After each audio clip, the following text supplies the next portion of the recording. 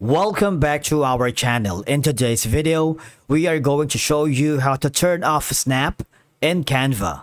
Let's begin. Turning off the snap feature in Canva can help you position elements more freely without them snapping to grids or other elements.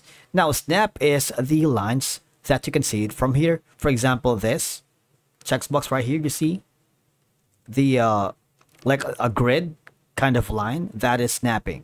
Basically, it's here too, of course, to give you a control over the element placing, enabling you to position objects exactly where you want them without automatic alignment. So snapping is the reason behind the automatic alignment, all right? For example, this one. You see that? Now, if you want to work on the designs without the constraints of snapping, you can experiment more freely with layout and design.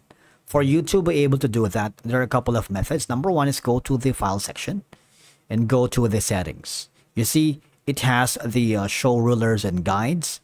If you don't want it, all right, here, all you have to do is press the Shift plus R, all right? And you would notice that the grid has been gone. Basically, that's turning off the snap. Now, without that on the way, I want you to click on the elements, any elements that you wanted, and press Control. All right, you press Control, hold the Control button along with the mouse so you can move the elements freely, especially if you want to avoid unintentional alignment that might disrupt your overall vision.